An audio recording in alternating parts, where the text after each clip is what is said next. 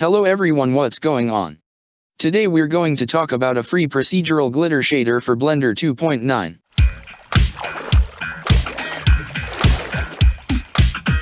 Someone asked how to make a glitter shader, so we thought to make one for you, and release it for free, link in the description.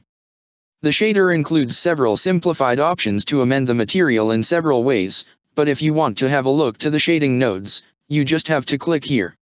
I'm not going to explain what's happening inside the nodes network, as the shader can be used easily from the simplified interface provided. However, basically the core is a Voronoi node, that's used for the geometry of the glitter particles. This is then connected to a bunch of several color ramps and color mix nodes.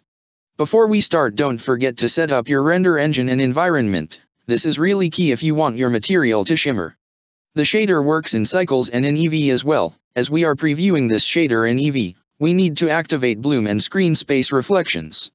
For the bloom settings, you want to fiddle a little bit.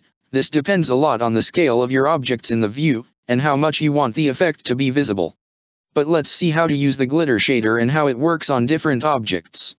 Please notice that these meshes are provided by Blender Kit and are not included in the file you download.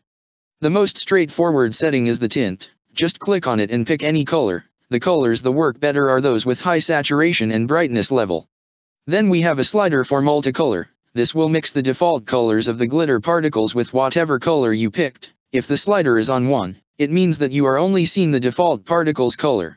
The rainbow setting defines an additional tint that changes depending on the viewing angle and can change the colors quite dramatically. Then we have Holograph, which adds a classic colorful reflection to the material. Rotation. Define the orientation of the holographic reflection and can be of course animated as any other parameters here to get some cool retro shading effect. On the top part of the glitter shader we have density. This changes how much is the surface going to look rough while changing the amount of the glitter. The shape slider changes from a random pattern to something more tidy and aligned. It's useful to get some very interesting and different look, especially when combined with the size slider, which is what is sound like. The final setting is an additional coating which adds a shiny glossy smooth layer to the surfaces. Hope you guys enjoyed this video and can make use of this shader. In this case, please share your results and don't forget to subscribe. If you like the video, click on the like button, and as usual, if you dislike the video, please hit that dislike thumb twice. Ciao.